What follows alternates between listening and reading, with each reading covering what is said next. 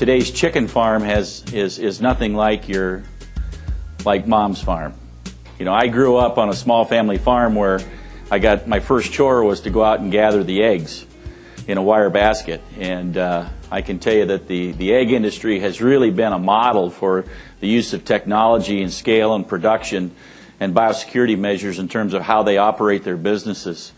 And just out of a quick show of hands, has anybody ever actually been in a chicken farm, a layer operation at all? Oh, well, we got several of them. Well, for those of you that haven't, you're gonna get to see something for the first time, because I'm going to spend a little time talking about just what a chicken farm looks like and what the implications are, so that you understand why the issue of business continuity becomes so important. And so I'm going to take a little bit of time and just say, let's talk about how it works. And it all starts with a day-old chick that's hatched in a hatchery at Highline, who's who we work with, who is the largest producer of baby chicks in the United States and the world, for that matter. And those baby chicks are hatched in an operation that is completely HEPA filtered. We talk about the use of HEPA filtration for PRRS, and I can tell you that almost all the breeder farms in the United States have been HEPA filtered for a long, long time. And that's just been a standard practice for that particular industry. Those eggs are then transported to an incubation facility. Each of these different bays holds racks of eggs, and each day another egg rack would be pulled out. And so they spend 18 days. Do you remember how long does it take to hatch an egg, Tim? 21 days. So you spend 18 days in an incubation phase and then 3 days in a hatching phase, and they control the temperature in specific ways to enable those eggs to hatch. And then those birds are transmitted in a HEPA filtered truck to a pullet growing facility. Now this is a facility that, and the farm that we're going to talk about today in general is Fremont Farms of Iowa, which is near Grinnell, Iowa. If you're on Interstate 80, near the Malcolm exit, which is just east of Grinnell, you can see both the pullet farms on the south side of Interstate 80 and the layer farm on the north side. These are all individual pullet farms where the chickens are grown. They take butcher paper and put it on the bottom of the cage when they're little day-old chicks, because they just fall through clear to the bottom if you didn't have some method. And by the time the birds grow big enough that the cages will hold them, then the paper has disintegrated and it just goes away. So it works really, really well. Baby chicks will spend 16 weeks here growing and maturing into an adult. And so what they do is they will, as the chicken gets older, the daylight is shortened. Does everybody remember how sexual maturity is brought about in chickens? They start laying their eggs as you lengthen the daylight. So during the pullet phase, they shorten the daylight so that you don't get premature hatchability. So after 16 weeks, then they are transmitted over to the layer farm, and this is the layout for Fremont Farms of Iowa. So here's your 160 acres, and you can see that nearly the entire 160 is covered with buildings. So each of these buildings will hold one particular flock. These are the original buildings here. These are, if you've heard of the term high-rise buildings. In a high-rise building, the chickens are up on the second floor and the manure drops through to the bottom. And newer technology was adapted in these barns right here, where those are called belt battery cages, where each particular layer of chickens has a belt underneath it, and the manure is removed from the house into these manure storage buildings that you see here on a daily basis. So this particular farm has its own feed mill. You can see that right here, and it has its own on-site breaking plant. So all the eggs from this farm are transmitted. If an egg is laid at the end of the building over here, it will travel mechanically all the way to the end of this barn, and then all the way up to here, and then into the breaking barn. So it's really a fabulous process of technology to see how that works. So if you were to look inside any of our barns on a given day, this is kind of what it would look like. The First, I would point out how clean the concrete floor is. That floor is swept 365 days a year. You could sit down and have a picnic lunch right there every day in every one of those barns. The eggs come from the far end of the barn on a belt, and it rolls into this, what is called an escalator. So the eggs, they travel very slowly, maybe a foot every 5 or 10 seconds, and then they drop into this escalator, and the escalator goes down to a belt that then transmits it all the way into the breaking plant. We also have cage-free barns. Is Bob Hansen in the room? We want to make sure we're animal welfare friendly as well, and so I thought I'd show you a second farm that we've built, which is a cage-free farm. And, John's here. Yeah, John. So this is a farm that's up by Eagle Grove that's under construction right now. Does anybody eat Hellmann's Mayonnaise Light? Well, there you go. Liz does. All the eggs from this particular farm go to Hellmann's Mayonnaise Light. If you go to the grocery store and you look and it says, our eggs come from cage-free, this is the farm where those eggs are produced. This is what it kind of looks like in that farm. So to say that it's cage-free is somewhat of a misnomer, in that there is a coop and a roosting place that occurs that's what I call a split-level house. Okay, so on this side you can see the the part of the cages. We have roosts and different layers where the chickens can stand and house. And way up in the back, which is a little bit hard to see because it's blocked by the chicken, is the nesting box where the eggs are laid. And so the way it works is, in the morning, the lights come on. That's what stimulates the chicken to lay her eggs. We have breakfast about 9 o'clock. Usually after they eat breakfast and have a drink, that's when they defecate. You want to keep them inside the cages during that time frame so that they will defecate on the manure belt that is within that cage. So that manure is moved on a daily basis.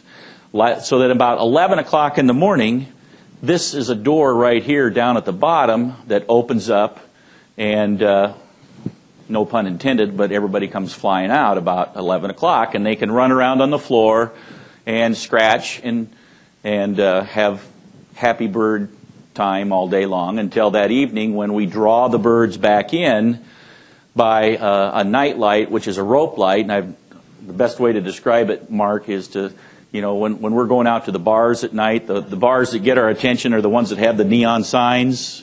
Well, those are also the way that we attract a chicken to go back into the cage at night. So as the house lights are dimmed, the rope lights come on, and that attracts the chicken to come back into the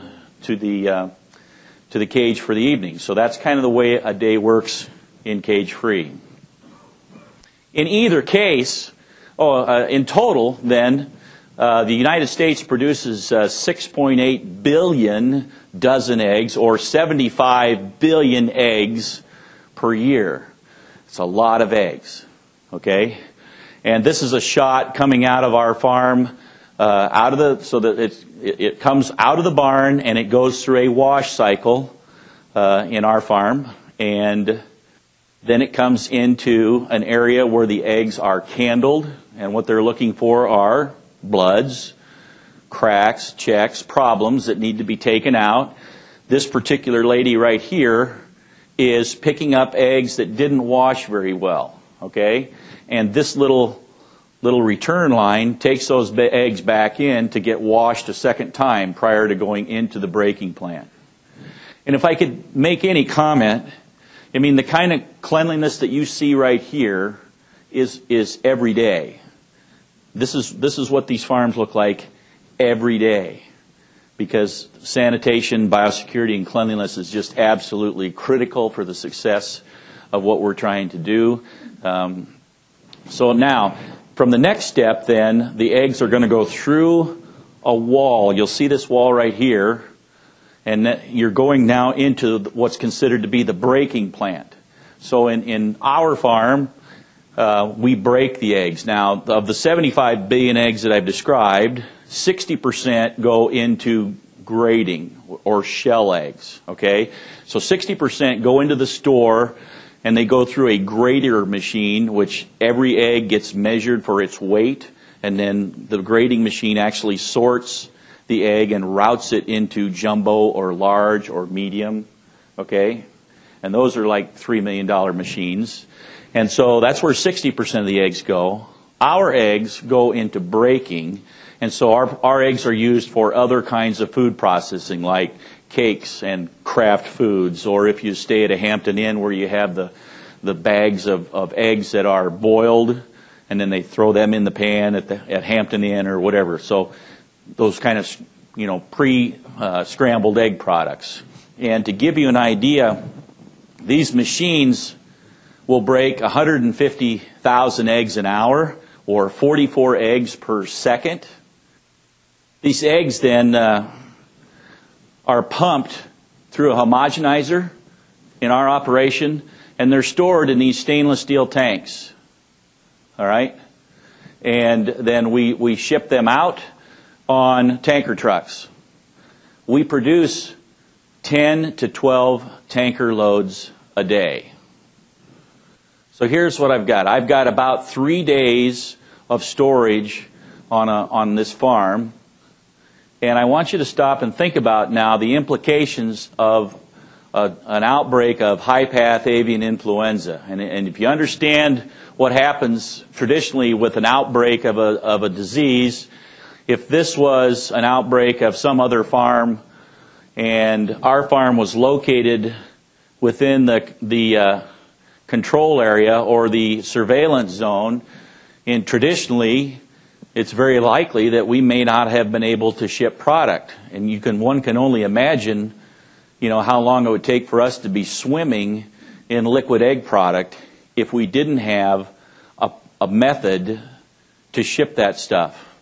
And so that was the risk that became readily apparent to everyone in the egg industry, is what happens with an outbreak of high-path avian influenza.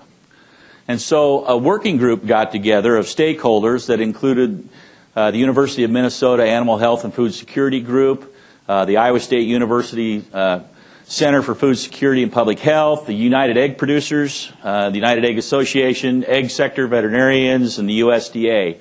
And they all got together and said, what are we going to do? What are we going to do with a high-path avian influenza that's just down the road? And so what they did is they first got together and they said, we need to make a plan.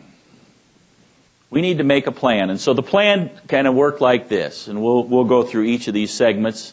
They came up with a risk assessment model, voluntary preparation steps for producers to take in anticipation of a potential outbreak, and permit guidance was developed, all working together. So the first process that they went through was to say, let's do a risk assessment of the kind of eggs and egg products that are being, you know, manufactured or produced in Iowa and the United States.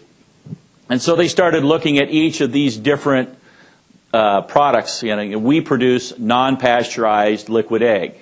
Okay, that's what we ship out. The tanker that leaves us goes to pasteurization. All right, so all of our liquid egg is pasteurized. It's just not pasteurized on our particular site. And each of these different models of production were analyzed, and we're giving a rating of saying, okay, if there's high path, what's the potential risk of avian influenza being transmitted in that particular product or egg? Okay, and so that's where each of the products were looked at. The second thing that was done was they went out and they looked to the producers. And I cannot stress this is a voluntary program. You know, I could choose as a producer not to participate in this.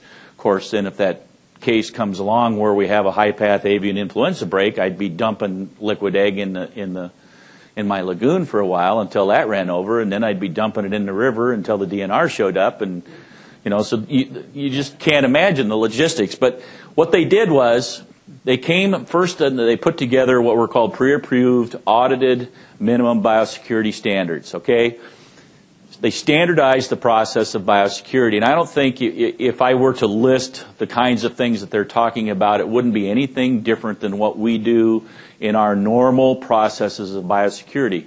They just wanted to make sure that every producer had those kinds of policies and procedures in place.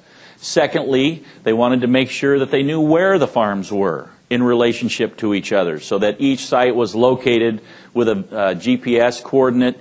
And third, then there was an epidemiological questionnaire and data to put together, how many birds are on the farm and what's the potential impact of that process and what do we have to do to identify what's going on. And finally, then they established what would be the process of actively surveilling for high-path avian influenza, which is real-time PCR using oral pharyngeal swabs, and we'll talk about that.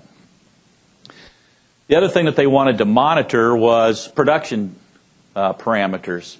Just like PigChamp monitors pre-weaning mortality or average daily gain, one of the things that we monitor on a very, very routine basis is how many chickens died this week. When we put 135,000 layers in a barn, we don't add more chickens to the barn through that flock cycle, right? So we're constantly keeping track of how many birds that are left.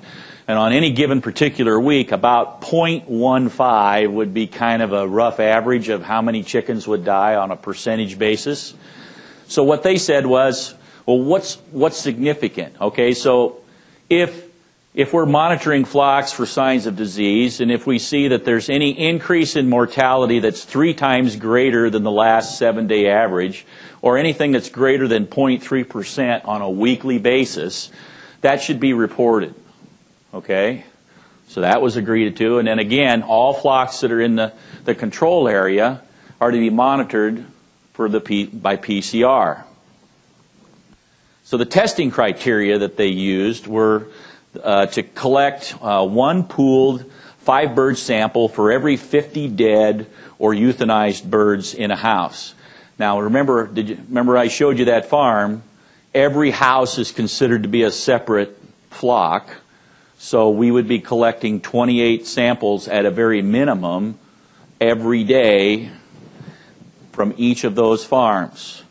And then to be able to move product, you got to have negative tests, and you got to have negative tests on 2 subsequent days.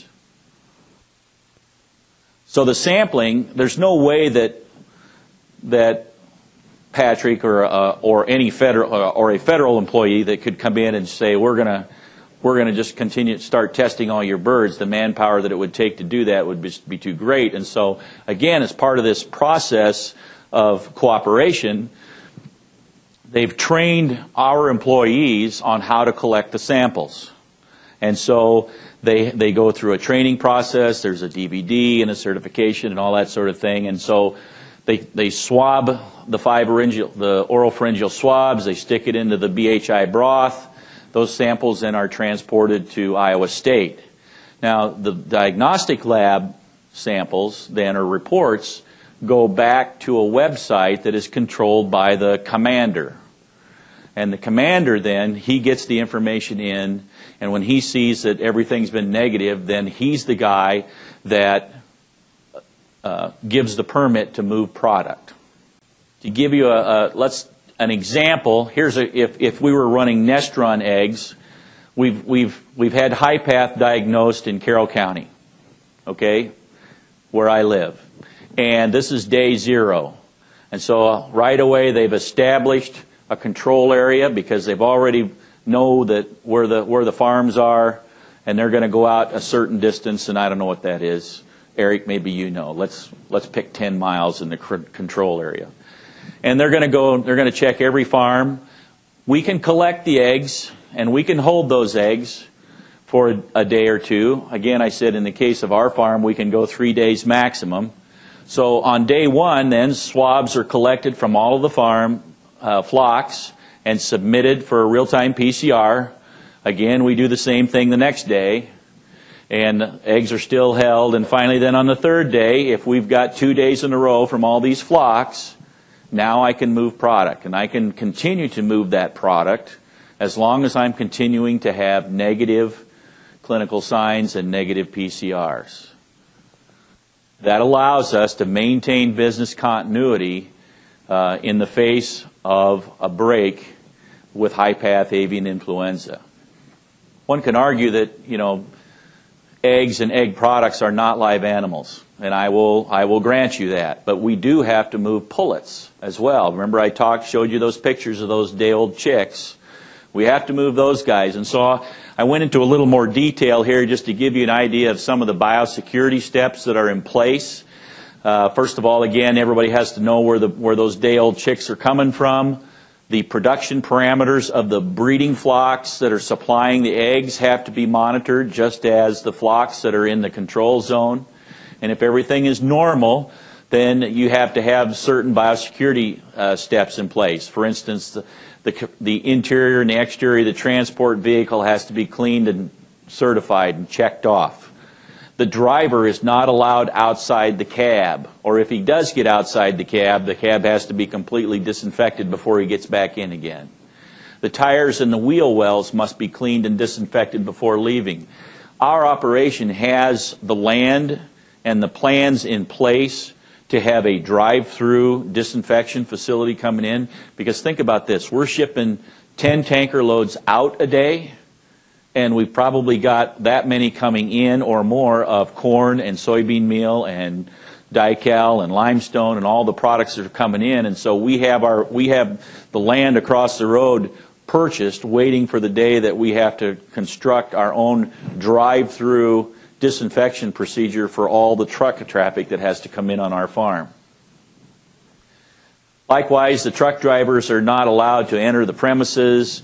They have to return to the truck directly to the hatchery by the same route, avoiding any close proximity to any other premises that might be in the area.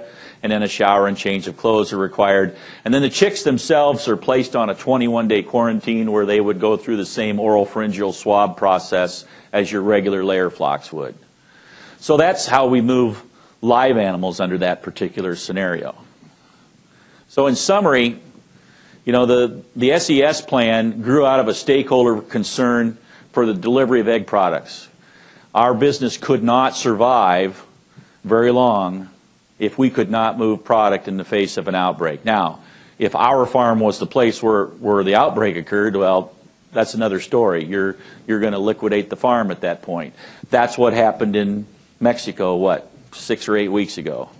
8 million birds got their heads cut off because of avian influenza. So working together, all the stakeholders involved understood that there needed to be a mechanism in order to move product in the face of a high-path avian influenza. And they all got together and developed this voluntary program. There was a website that was developed that everybody puts their information into, so that the incident commander at the federal level can make the decisions upon who can move and who can't move. And everybody has cooperated quite well in making this process work. And I believe that this could serve as a model for what could happen in the swine industry in the face of a foreign animal disease outbreak. Certainly there are differences between eggs, egg products, and the movement of live animals. But I think if you think about the framework of how you would establish the process in the swine industry, I think this is a really, really good framework.